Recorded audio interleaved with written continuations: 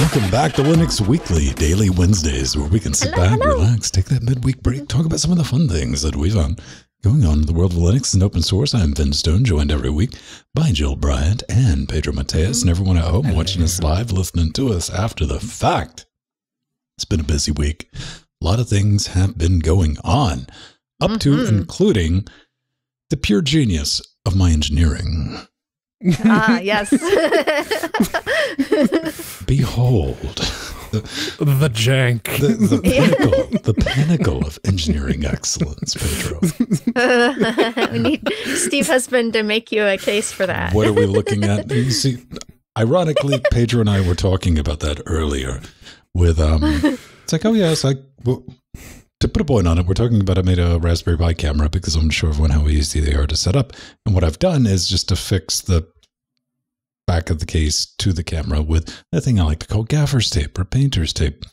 And we were talking, Pedro and I was like, yeah, you know, I could print out a clip and hold it, get it lined up, figure out what material I need and what the tensile strength needed to be, put it all together. And, you know, like I could be using that camera with little pieces of tape for like 16 hours before you got that figured out.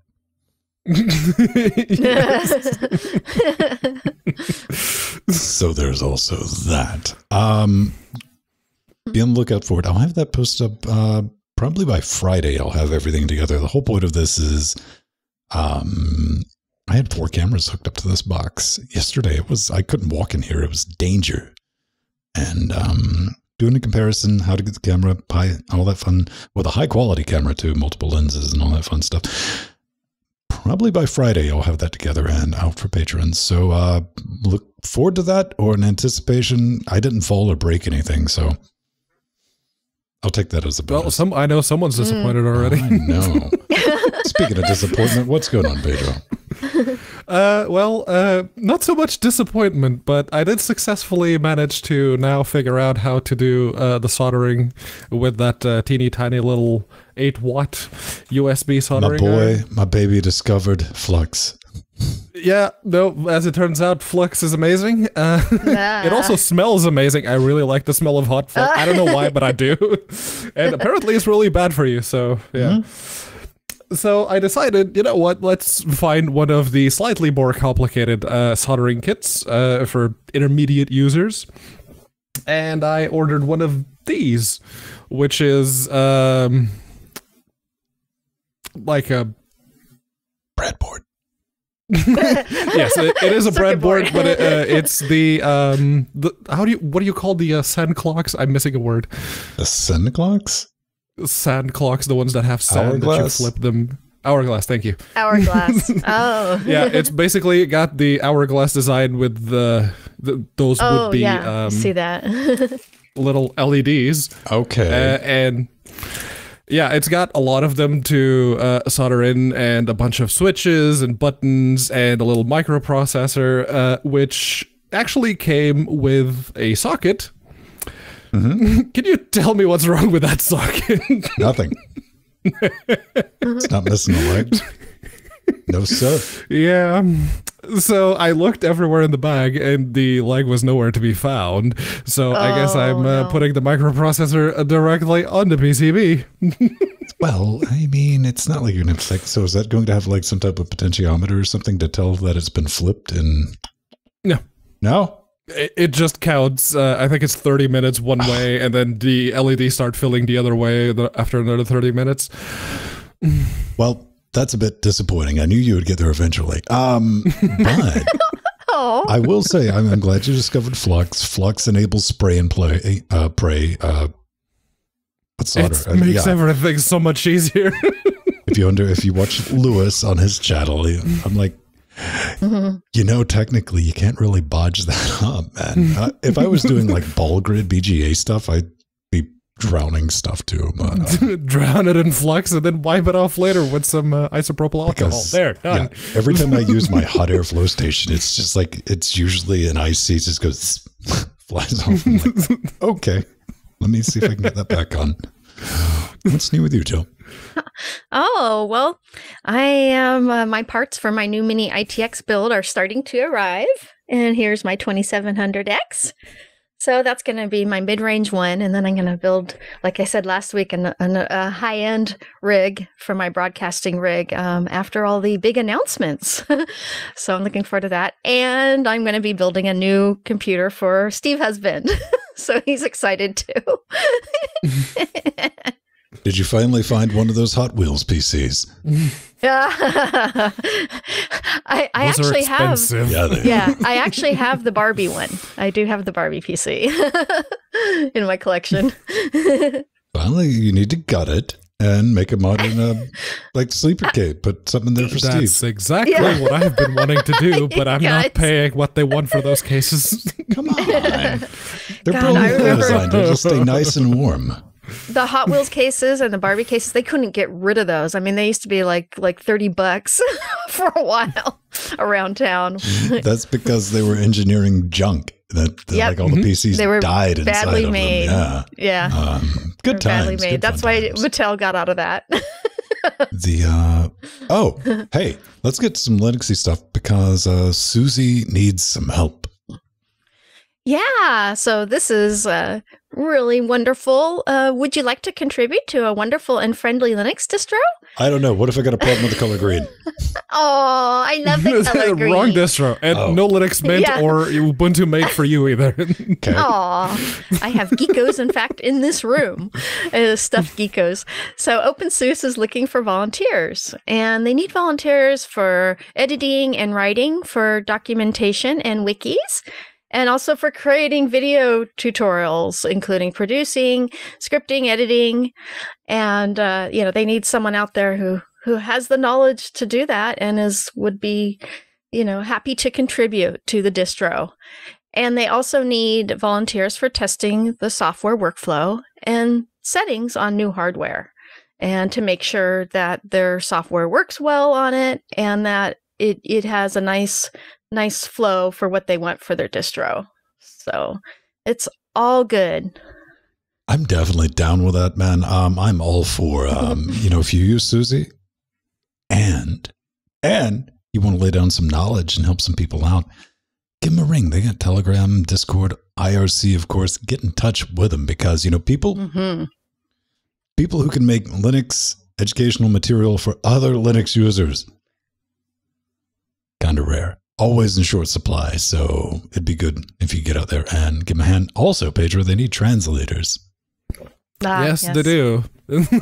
Because as it turns out, if you keep adding new stuff, especially in the case of openSUSE with their tumbleweed distribution, there's a lot of new stuff. So yeah, if you have translators and if you have a contribution to make, ltenant.opensuse.org is the website that you should go to. I contributed a lot to Ubuntu Mate or the Mate desktop environment translations, but then there was an update and a bunch of things got added, and I looked at it, it's like, no. Which is a perfectly fair response. Technical documentation is also very important. Yeah. And you can also contribute to their get.opensource.org website. They need help with that as well. And possibly even to help them make some music videos that they're known for. See, I advise just don't do it. Don't do that. No, the world has been provided with enough cringe on that aspect. Aww. Everything else, I'm 100% behind. They've done some good music videos, so that's to promote. Debatable. Yeah, very debatable. Hey, I'm being positive. Hi, how's it? Oh, I could be positive too, but I'm like, oh no, that's no. The worst thing you can do to someone is damn them with fine praise. Well, that's kind of the whole thing. You don't necessarily want to run out on the front lawn and be like, the sun's square, because everyone's like, no. Okay, fine, whatever. Tell an artist that something is good, but it actually is. They're going to run right up to you and they're going to shake you, and you're like, good Lord, man, are you running Plasma? I am, actually, as it turns out. Yes. And there's a new version. It came out last week, but it was a little bit, right then and there. So we decided to wait for this week. Plasma 520, it's new. Improved inside and out. So some of the issues or some of the up-and-coming interesting bits, like the Vulkan renderer and everything else, those will be for Plasma 521 or maybe later. This one is basically the ones we were talking about a couple of months ago that have basically attempted to reunify the entire system settings window, because they started to replace some of the settings widgets with the new QML based ones, and the oh, that's what was making that noise. Okay. That was only mildly distracting. I can cut it back on if it would please. No, it's fine. The older versions that were still in there, they clashed a little bit, so they decided to unify all of that. And honestly, well, I did have a memory leak. A few memory leaks over the past couple of weeks, but that turned out to be the problem with Quantum. That's a rendering engine for Plasma, similar to the Breeze and the Fusion, and I don't think they use Qt Curve anymore. This looks like a video for people who know what kerning is. It is a GUI, and they are trying their best to make sure that the GUI experience is as unified and feels as natural and as integrated as possible. And kudos to KDE, they've actually succeeded in a lot of that. Now they just need to work on fixing bugs, because they're still there. Mir pointed out the translation bug that keeps cropping up. That's been around since forever. You change the system language to, say, Portuguese, and then half of the system will be in English, while the folders that XGG can see, it's like, oh, your documents, everything else, that gets translated to Portuguese. So yeah, no, that's been an issue for a long time, and they fixed it several times, and then they break it again. So it's teeny tiny little things. Yeah. Well, I love the new wallpaper. Actually, the wallpapers from the last few releases, I like the beach one. That one was really nice. Oh yeah, that actually was my favorite so 518, far. Yeah. Yeah.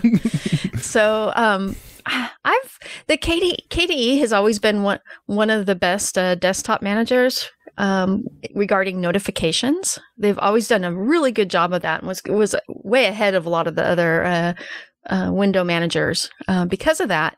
And in this release, you actually get notified when you run low on disk space, which is very good, especially if you're working, say, in LibreOffice, and you have a crash if you run out of disk space and you're trying to save a file. It actually did happen to me once, but now it'll notify you, so that you won't be in danger of low disk space. And what's also cool is you can now enter the Do Not Disturb mode by simply clicking on the notifications applet or system tray icon. Makes that much more convenient now. And some of the other desktop managers have started doing that as well. So it's really good. All right. That's the thing. It's KDE. If it's your taste, go for it. And yeah, that's on you, though. And enjoy your translation. What about, what was the last little bit about Wayland? Is it just 10 years away? No, yeah. At the bottom of the page. In the works. Or did you just tap out there? You're like, no. No, I was looking at Discord because Nemo is wrong. And to your point, Nemo, go ahead and go to i10n.openSUSE.org. See what website you get. Okay. What was the question? Wayland support? This is why you can't be within 12 hours of me. Yeah, Wayland support in KDE. There was a mention at the end of the article. There is, and there was a lot of work put into getting Wayland to work in KDE. You may even remember that there were NVIDIA patches submitted by NVIDIA themselves to make sure that the EGL streams bit actually worked. And right now, you can use KDE with Wayland, but there are still a number of issues and a number of known issues. There's a full changelog. They have the link at the end there. And mouse and touchpad support aren't exactly on par with how they work and the acceleration and everything else. Yeah, it's progress, I guess. I mean, it's not like Wayland is going anywhere, so. Wayland's pretty. I saw a mention earlier today that Electron is going to get Wayland powers. Nah, that makes sense. Yes. Exciting times, kids. Yeah. So why are we talking about a weather applet? Oh, well, it's because this is my favorite one. And I use this. I know. Here, let me show you exactly why we're talking about this. Because it's got a bunny rabbit in it. That's the only reason we're talking about this. Yeah. Aw. I'm not hearing denial is all I'm not hearing. So this is WTT.in, or I call it weather.in. And I've mentioned this before on LWW, but I wanted to go into a bit more detail because it's something I use all the time, and it's just a really cool feature and app.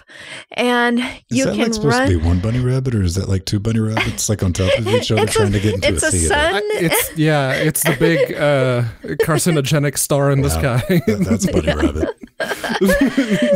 So you can run weather.in in the shell by simply typing curl weather.in, or in a web browser at weather.in. No, typing weather.ham just for fun of it. And you can embed it as a widget on your desktop or website, or save it as a PNG. And just really nice, tons of functionality. You can write scripts for it, like I said, to put it on your desktop or as a widget. And it's just has beautiful ASCII weather art as well, as Ben was showing. Ones that look like the sun looks like a bunny. And one of my other favorite things is you can configure it, like what no good weather app doesn't allow you to configure it. So this one, you can actually add the humidity for the day or the week, the temperature, even the moon phases, precipitation. So it just has a whole lot of detailed settings that you can use. And I love the layout. It's just an easy to read grid with, the morning, middle of the day, and night temperatures. And it's just easy and convenient, and I love it. I use it all the time. I even use it on mobile. And being able to just curl WTTR.in and it goes, oh, you're here, are you? There's your weather. Yeah. That's nice. You don't so easy. need anything else installed other than curl. Yeah. That can be pretty handy, man. All I can say to that is, okay, Google, tell me about Bluetooth security. It seems like every year we're graced with a brand new security exploit for Bluetooth. Yep, and it is Bluetooth. When you have something so ubiquitous, quite like the blue teeth, it's bound to be exploited about as hard as it can. This one seems to affect BlueZ directly. If you have the Blues or BlueZ or I think I've gone through all of the variations at this point, so I've probably angered everyone.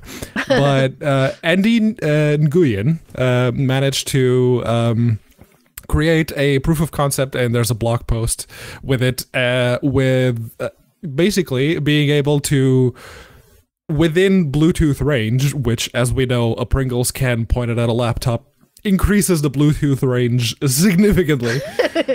But it's, you could effectively send arbitrary code and run commands remotely without any kind of user interaction. As long as the Blues daemon is running and Bluetooth is visible, you're vulnerable, basically. Now, this isn't as big an issue in the age of the pandemic, because far less people are going out to coffee shops and whatnot, so far less likely that you'll be vulnerable to this. But do keep your laptop and your phone, if Bluetooth is on, keep them invisible. Don't make them visible at all. I know that's a stupid default, and I know for a fact that KDE, for one, keeps crying at you if your computer is not visible via Bluetooth. I'm going to go out on a limb and say if you have Bluetooth enabled on your PC, that's your own problem. Well, there's things that require Bluetooth. Yep, that looks like a problem with a bunch of buttons on it. Yeah. It's the nicest problem. It's all yours. And some people use Bluetooth keyboard and mice too. So see, that's 104 problems in one convenient little package. Or 130 if you have one of the big ones. Mine uses Wi-Fi, so Yeah, Wi-Fi Direct. Yeah.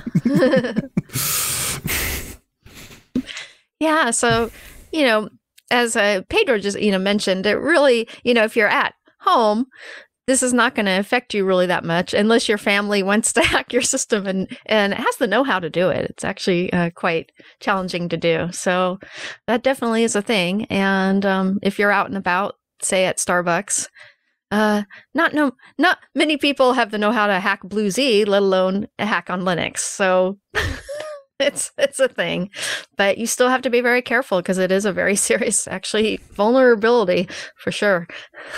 Just take care, make sure, especially if you're using a dongle, just put an extra layer of aluminum foil around. Yeah, there you go. Yeah, you can just make a channel of aluminum foil directly to your device, which then kind of defeats the purpose of the whole. It'd probably be a lot thing. safer if we could put a wire on the Bluetooth. From device to device. That would help. Yeah. Yeah. Yeah. Again, it defeats the purpose a little bit, but yes. With the can at either end. Somebody just tuned in right now and they're like, really? And I'm like, absolutely. Yes. Yes. Jami is something we've brought up, but they have a couple of updates. Yeah, so Jami is a peer-to-peer soft phone that we've talked about before, and it's also an instant messenger that has positioned itself as the free and open source alternative to Skype, which is a good thing. And it's actually been around a long time. You may have used it. It was formerly GNU Ring, and then before that, SFL phone. And they have a new update.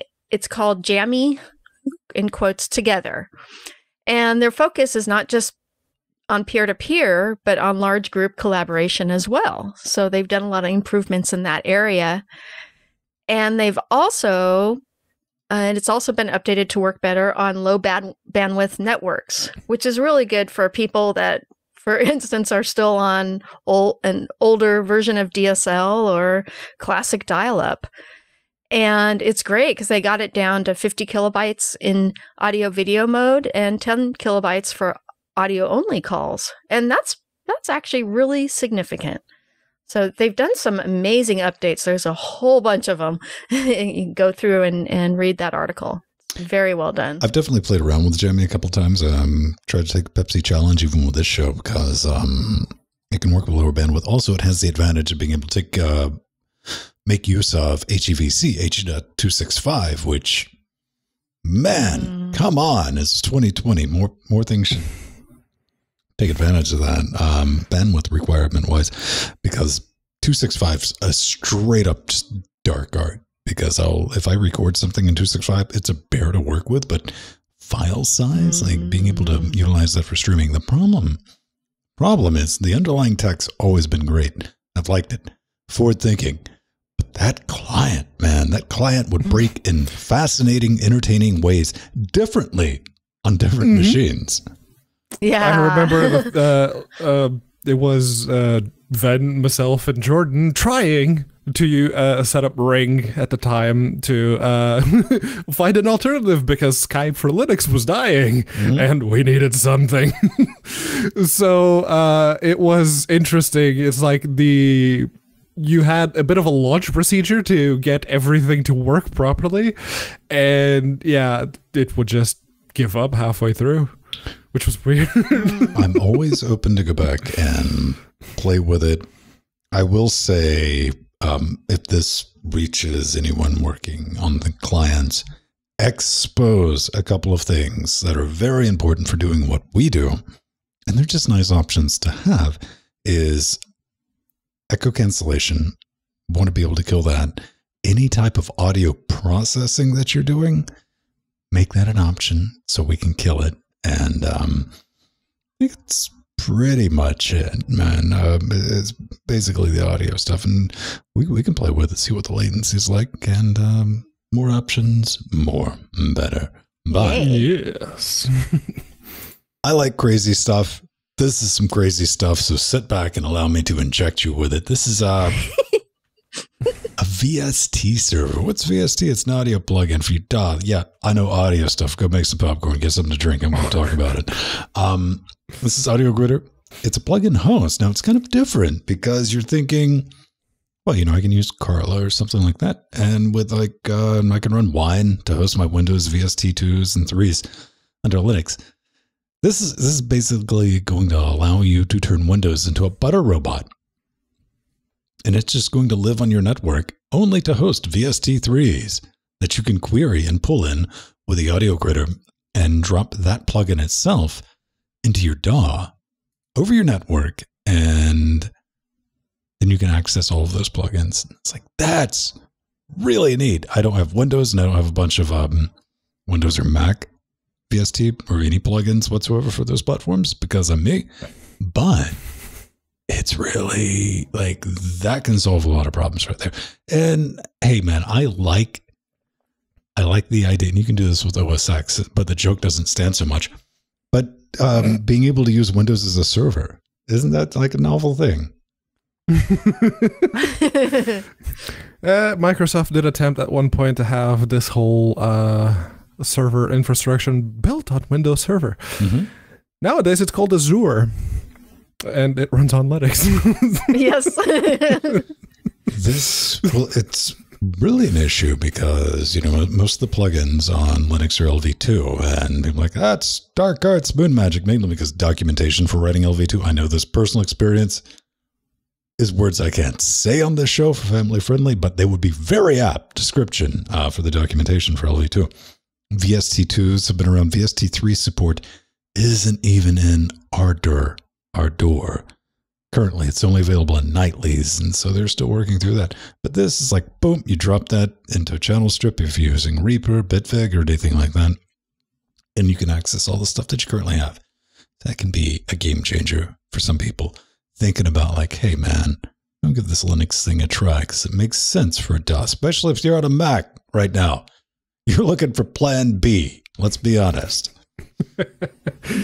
Let's be honest. Maybe Windows doesn't sit with you for a bunch of reasons. Well, hey, man, come on over. But let's keep the audio train going because when I talk about audio stuff, both of these, they just check out. So I got to carry everything by myself. This is interfacing Linux, man. This is a series I do just mainly because no one else was going to do it, where I'm just taking the Pepsi challenge with a bunch of old audio interfaces, Firewire, because you know what? AD conversion, preamps, those have been sorted for about the past 15 years. And you can buy some very high quality equipment for pennies on the dollar because Windows and Mac, they've bailed on Firewire. And we have Firewire support for audio interfaces directly in the kernel that shims. Now, I don't necessarily use it at this point. It's still immature, but it is available through Fado as well. So I take these devices, I plug them in, find out what they can do. Speaking of documentation, horrible documentation on what works and what doesn't with Linux. And this was for the Focusrite Saffire Pro 40. I went through that. I like Focusrite. Focusrite is like Behringer. They make cheap but usable gear. And Focusrite's way better at marketing. Because somebody's like, oh, I wouldn't buy Behringer. I bought this Focusrite. And I'm like, you realize that is the exact same thing with a different paint job, right? No, it's not. You don't know what you're talking about. I paid more, therefore it's worth more. Exactly. I overpaid by 15%. It's clearly better than stone. You don't know. So I test these things, man, see if they work out of the box, what works, what we can fix, and can it be usable? I really wish I could tell you that. I even do. Like, look, science testing. I'm doing round trip latency, man. This I kind of walked into, you know, there's my verdict. There's what you should do. There's a reviews like mechanism I put into our website because, man, Pedro will love that. He'll get a lot of use out of crickets. And, but just to let you know what works, what nopes. And I wanted this because I know it's getting really hard to get a hold to pandemic and all that fun stuff. Audio interfaces like cheap ones, like, hey, I just want like a little 204 or an I2i or 2i2. And it's like, well, maybe you can pick up something a lot better on the cheap. Not this one. This one's got a critical flaw in it. But if you want to find out what it is, you can head over to our web zone and find out. Look at that. That's evil what I just did, but I just did it, didn't I?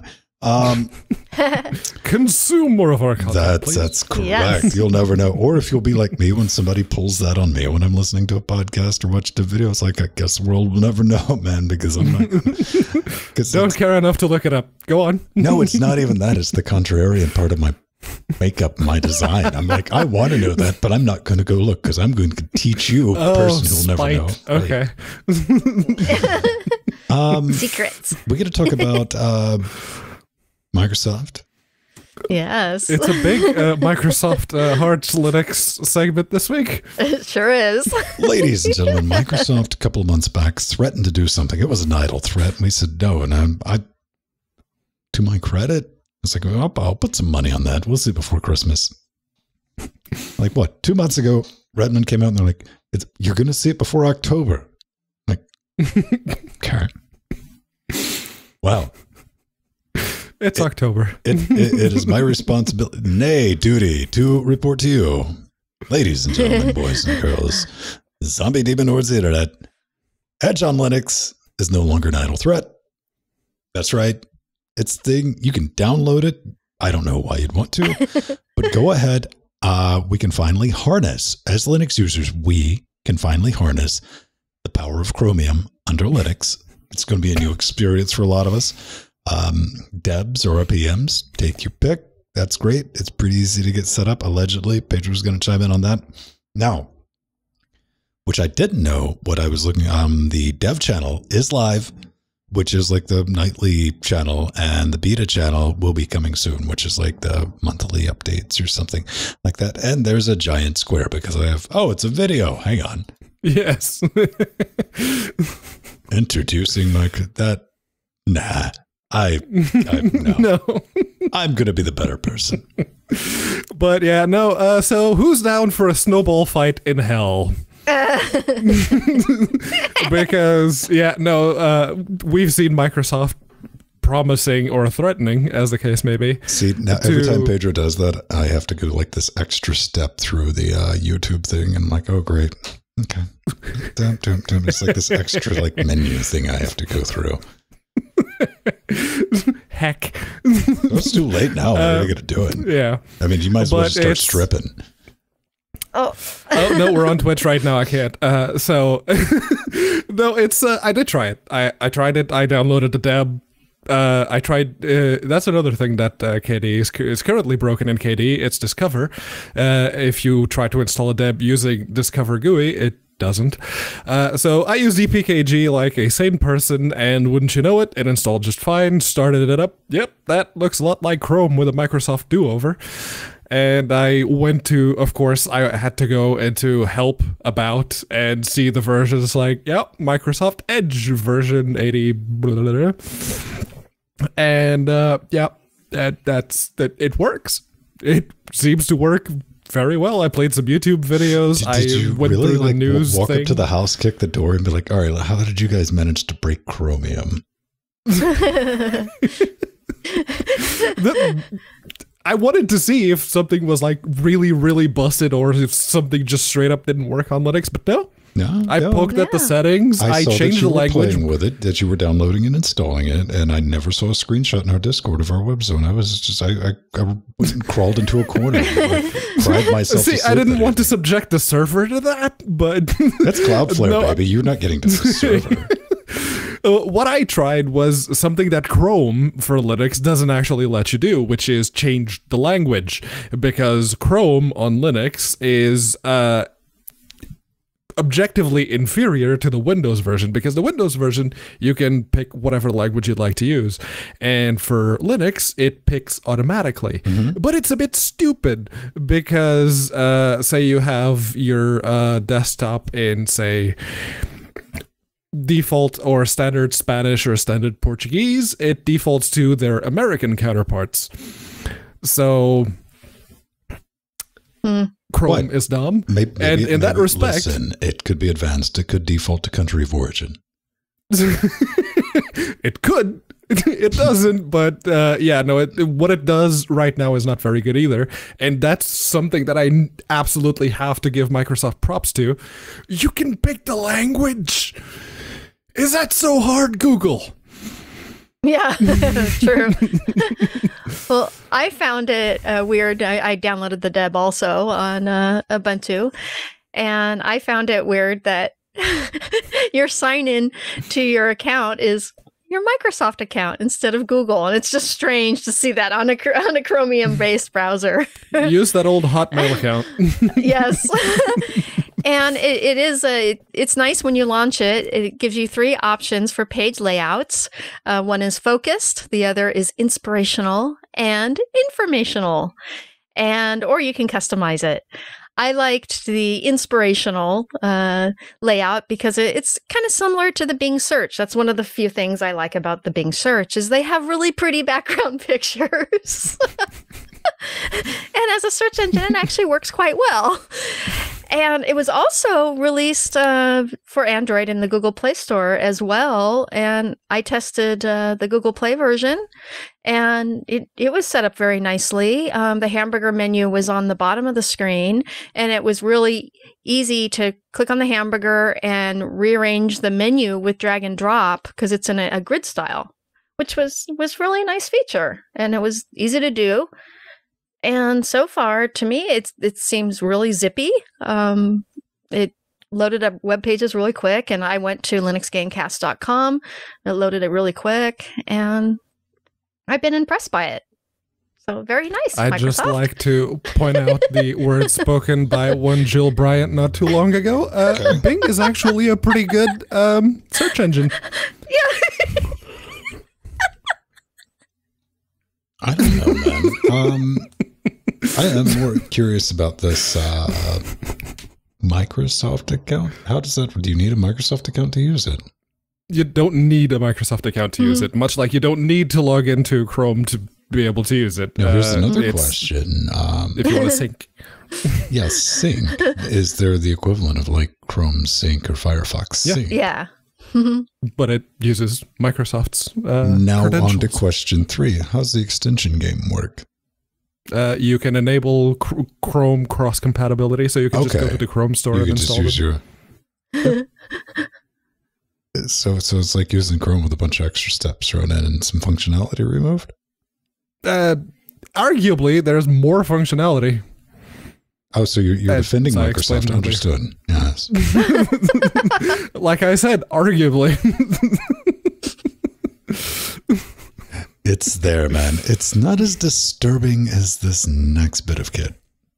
Yeah, no, the next bit is also just as interesting. It's a snap! You can tell it's a snap because this comes from snapcraft.io.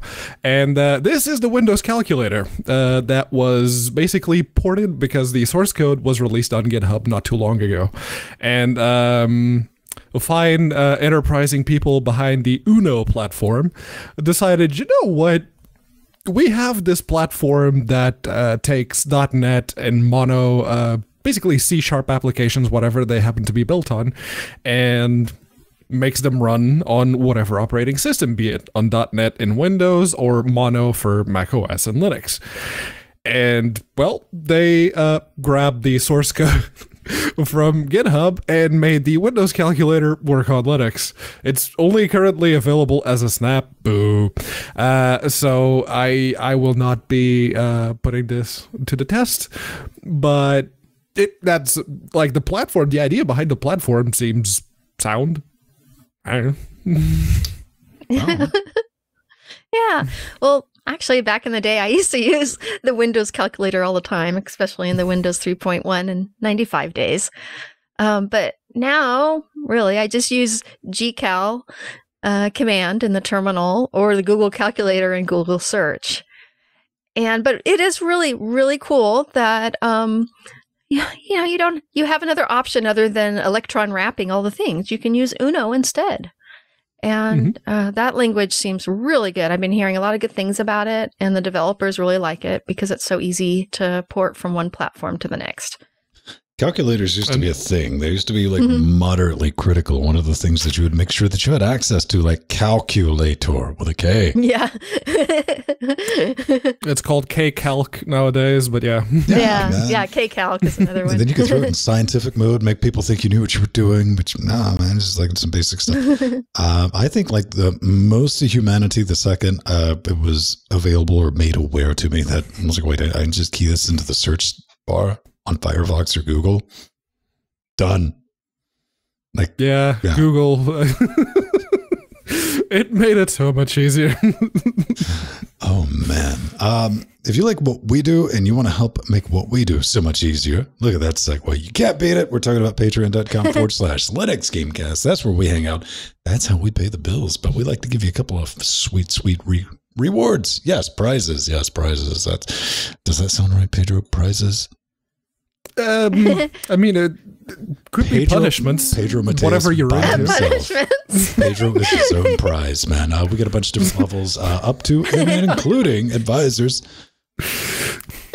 helping make this show possible. That is really, I want to thank each and every one of you. That's cool, man. We get to do this the way we want to do it.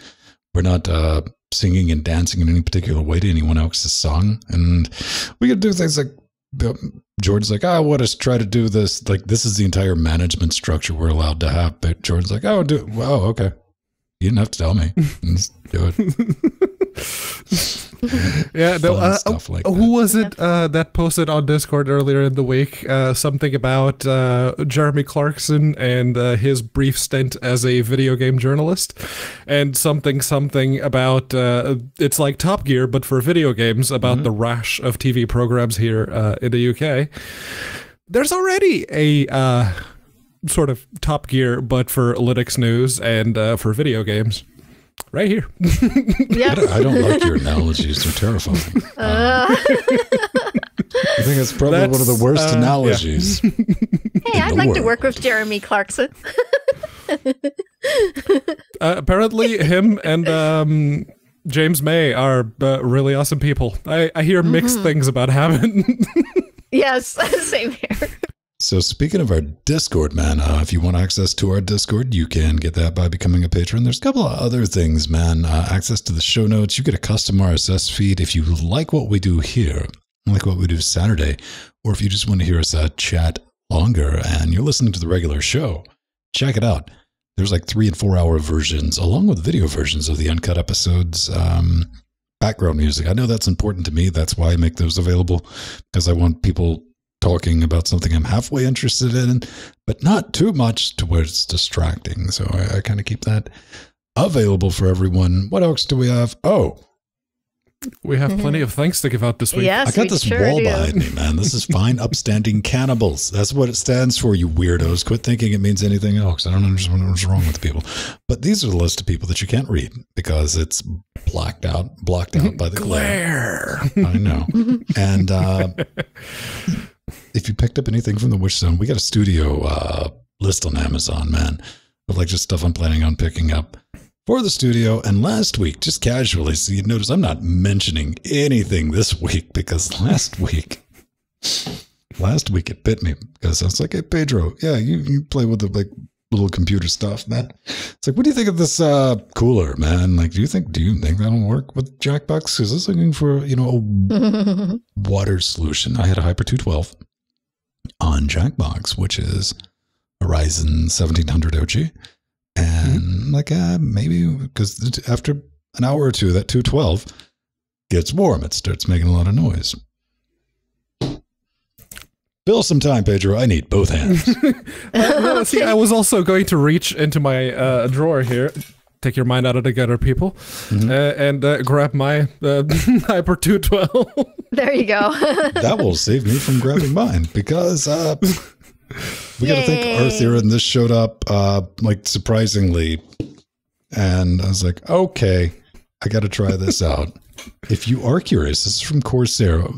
My running joke was, oh, this is a Corsair product in a Corsair case. That's probably not going to work. Or it won't fit. But it does. This is a single, like 120 little rad AIO, and it can keep a Ryzen 1700 at 60. Again, this is one with, like it's just permanently clocked at 3 gigahertz. So there's your information. But thank you for that, sir. And it is most definitely, I was able to unplug 2 of the 140 fans in that case. Nice. So it brought the rush down quite a bit. And I think I've mounted it in such a way so when it eventually leaks and tries to kill me, it will only just like get the bottom of the case one. Yeah. But to Pedro's point, Pedro, I pulled the 212 off. They do mount like the if you have a AM4 adapter kit for the 212, yes, they make those. Screw on both sides. Same idea, because I opened the box and I saw like back plates and I was like, this thing's never getting installed. I love you. It's like, I don't feel like pulling the motherboard out of this box, man. But those are for the Intel solutions. And yeah, it just screws in. AMD's got a really nice backplate out of the box on most of those motherboards. That's nice. I was very happy with it, so thank you again, Rtheren. Keeping Jackbox nice and cool, and if anything ever happens to it, it's now your responsibility. It will be your fault, so you probably want to drip. Update your will, because you might grossly underestimate the lifespans of VINs. I mean, your great-grandchildren's children just inherited this problem. No, but thanks, man. That's really cool. I dig it. And yeah, merch. Let's see. Are we done shilling one more thing? Yeah. No. We got lots to do for a couple of more people. We don't have pants. We're going to get to it. I got to get this out of the way before we put a pin on it. But stickers, shirts, and all that fun stuff. But to Pedro's point, the Hyper 212, I put it up. Of course I did. Because that's not something you don't get. Speaking of family heirlooms, it's like this was your father's 212 and his father's before him. And they're still going to make an adapter that fits on whatever Laser 7 processor is available. And it's going to work too. That's going to be the thing. That's not going anywhere. It's working really well. Yeah. So it's the Hyper 212 serves as a testament of like, don't over engineer something on accident, because then you just buy the one. But we need to think. We have some new patrons. Yeah, so we have Lord Mocha, our new patron, one of our newest patrons, as well as Daniel, which is another new patron. Mocha Yay! And Daniel. I think Daniel's coming back, but that's awesome. Yeah. That's cool. Man. Okay. That's and, awesome. We also need to thank Jaoheah, our latest Twitch sub. He subbed during the show earlier. You probably saw it. So, no, we weren't ignoring you. We saw you. Yeah, exactly. Thank you. Thank you. Are you sure the man, any letter in that Jaoheah could be silent, wouldn't mess with it at all, would it? No. All right. That's cool, man. That's kind of brilliant. Seriously, thank you all for letting us do this. Also, you're all crazy. They are, man. Fiscally responsible. We've set up like multiple testaments of fiscal responsibility to like display. And people take us up on it too. It's like, oh, is that a challenge? Is it? Like, boom. That's kind of brilliant, man. But hey, it keeps us from like doing the Shucka Jive-a-thon of like, in this episode, bro, I can't wait till the first time that appears at the beginning of a podcast. Like, you've sold out. I'm like, it costs money to do this, bro. Yeah. If it didn't cost anything, man, I'd be the first person to do this absolutely for free. Our goal is to break even. So that's a very weird business structure, by the way. I know. Yes. So let's get in. Oh, also, somebody buy Pedro a new microphone or I'm going to kill him. A slice of pie. No. I thought it was okay. Oh. Am I dancing around too much in front of it? Is that the issue? No, I just, trust me, I'm going to get you something for Christmas. Okay. Well, I look forward to it, whatever it may be. The slice of pie this week is actually smaller than the Microsoft Heart Linux segment, which is odd. It's one of those weird episodes. But no, we do have some news on the Raspberry Pi proper, which is the Compute Module 4. There's my interest. You give me that big breakup. And I was like, oh, the Compute Module, that's great. It's, how much is this breakup worth? $600? No, I don't know. It's probably...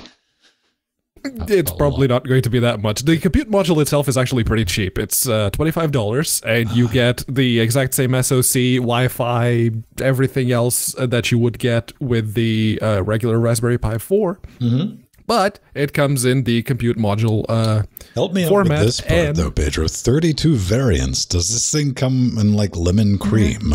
Or what? What are we talking about? The variants come from, you can pick the RAM from 1 to 8 gigabytes, and you can pick whether or not it has eMMC storage built in to the Compute Module. Okay. Like anywhere, you could have none, you could have 2 gigs, 4 gigs, 32 gigs, what have you. So yeah, there's a lot of combinations you can do between the 32. Exactly. But yeah, no, the interesting bit is how this particular Compute Module differs from the previous one, because the Compute Module 3 was a DDR2 form factor. It's like an SODIMM, like a RAM stick for a laptop.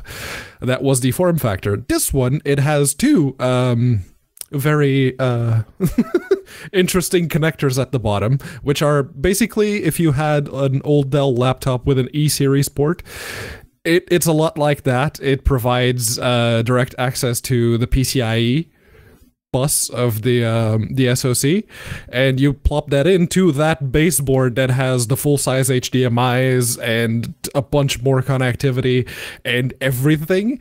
I want one of those, and the Compute Module to go with it, because that looks really nice. I want to play with that. How much? Okay, I want that board, but I want that board where I can just take a Pi 4, flip it upside down, and stick it in it.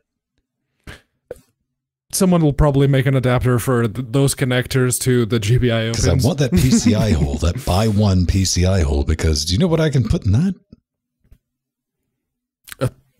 A lot of things. Capture card? I don't know. Or FireWire card? I can finally spec out and build a like super affordable Jackbox. Okay, yeah. I'm just saying, be careful, Frosty. I might be like, yo, I need you to like open source 3D print like some designs, man, so we can have one for the masses.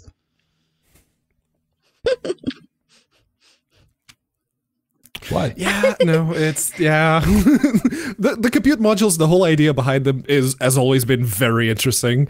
And they keep improving. They change the form factor from one to the other, which kind of makes sense. And the connector actually reminds me a lot of the connectors for eMMC modules in the Pine books. It's just longer. So, yeah, no, that's interesting. Mm-hmm. These have always been interesting, so yeah. I want to play with that big board. I want, you know, if you're just going to give me a PCIe hole is better than none. Yeah. Yeah, it's definitely nice to have a refresh. It is a little sad, though, for people who have the projects they've already used the Compute Module in with a SODIMM. So, but this is so much faster, and they can adapt it. It's even smaller and has more on it, so that is cool too. And it has the Wi-Fi's and the Bluetooth and everything else built into the Compute Module. Into it, nice. Yeah. Has a lot of advantages. It's pretty cool. All right. Maybe you have some questions, thoughts, hints, allegations. That's right. We're getting ready to wrap this up. You want to contact us, and you don't want to mail us a pie. You just want to mail us a question. I mean, if you'd like to mail Ven a actual physical edible pie, make sure it contains no meat.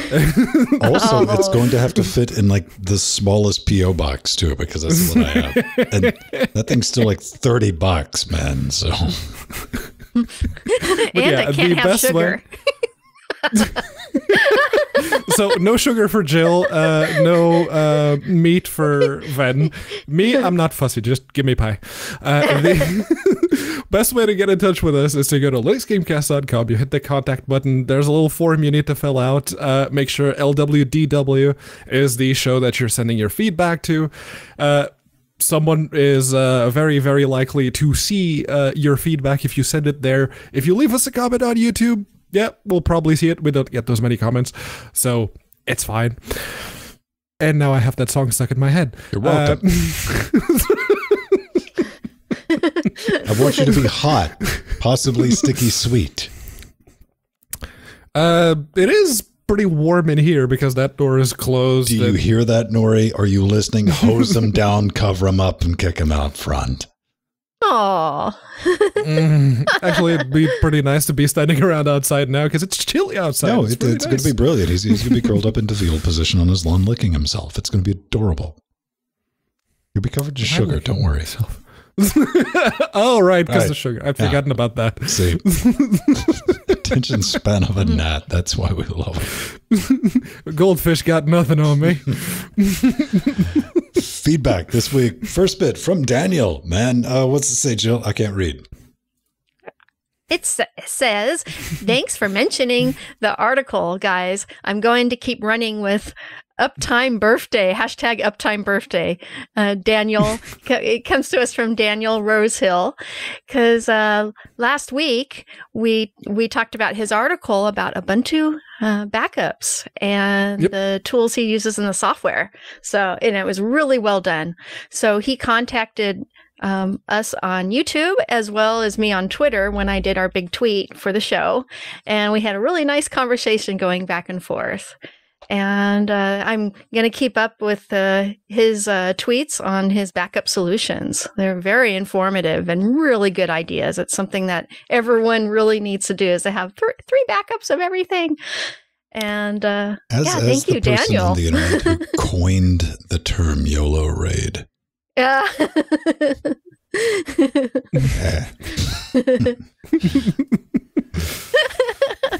That's a good article, man. Uptime Birthday. Yeah, go rock it out. Sometimes it can be an army of one. That's awesome. And if that's been working for you and you've sort of interiorized that whole thing, or internalized. Interiorized? Yes. You gotta quit licking so much sugar. The problem is, I got up at 7 a.m. and I'm still not awake. So, I understand. Yeah, it's, if that's been, if you have that muscle memory and you have that kind of workflow that it does fit in with that kind of backup schedule, yeah. Yeah. Mm-hmm. What do we have up next, Pedro? Up next, we have Bobby. And Bobba has got something to tell us, or to tell you specifically, Ven. I'm so happy I found your channel. I was trying to find some sleeper FireWire devices I could try on my Ryzen 3800X. Sleeper devices, like we're talking about cars. It's old junky-looking PCs. PCs, I've heard the kids use this. Like, it's my sleeper build, and I'm like, oh, okay, I see what you're going for. Never mind, just shut up then. Yeah, it's like the old cases when you had the main box in Tipsy Danger. Like, oh yeah, I remember 1995 when I was doing that with 486s and putting yes. in there. Yeah. Right. So he's saying that he used an Apogee Duet before with his old MacBook Pro, so he feels it's a good time. Yes, and a Poogie. All right. A Poogie. So he feels good about the quality of the sound and will look out for a deal. Also saw a pre-Sonus review from you, Ven. Yeah. The thought of possibly having 8 channels of 96K. I'm not sure. Yes. 96K ADAT, SPDIF, and possibly, maybe, hopefully, MIDI for under $100 is such a steal. Use the Focusrite 2i2 Gen 2. Yes, for a while, and right now uses a Yamaha MG10XU mixer, has his USB in and out for monitoring.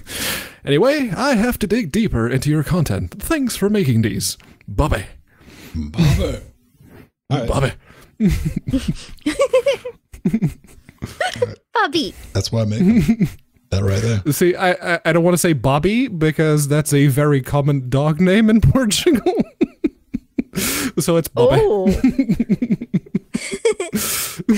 Hey man, yeah, in all seriousness, I'm glad somebody finds that's, I do the entire series is for a very, very small niche, but it's definitely a niche of people who are looking to get away from Windows or get away from OS X or just something different.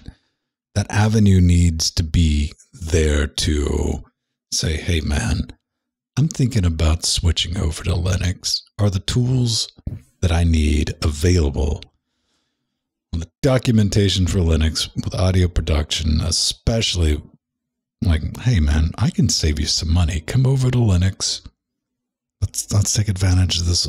Because like I said, this hardware's nothing's wrong with the hardware. It's just the interfaces has changed. Everyone's moved to Thunderbolt. Well, there's USB interfaces, but those are Tinker Toys. Oh, I just made some people mad. But yeah, I want to get that information out there, and just, hey man, that makes it worthwhile right there, because these are never going to be like high traffic videos or anything like that. They're there for, I always wanted to start some of these videos off with, haven't you performed an interesting query? Mm-hmm. So yeah, that's brilliant, man. Thanks for taking a look, and hopefully you'll like get into Linux music maker, just into Linux, man. Come on, we got to give them gateway drugs. We got to have different like things to throw out there and like reel them in, because it works better than you should just Linux. Like, but what about, nope, you need to Linux. That person's going to quit listening to you eventually. Yeah. Well, beautiful people, we've run out of time, so we got to roll the credits. Yeah. Oh, thank you to our new patrons, Lord Moko and Daniel.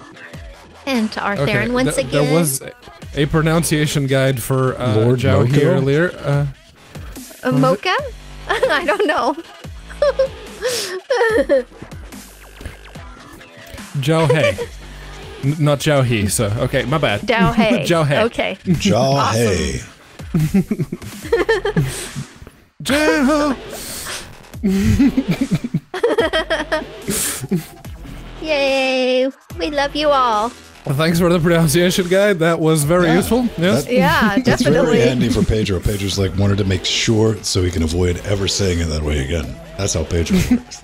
My name's not Venstone. What are you talking about? Yeah. Yes. The Venstone way is to give you 3 pronunciations. We need to get Liz back on the show at some point. Beautiful people. We'll see you next week. Bye-bye. Bye-bye.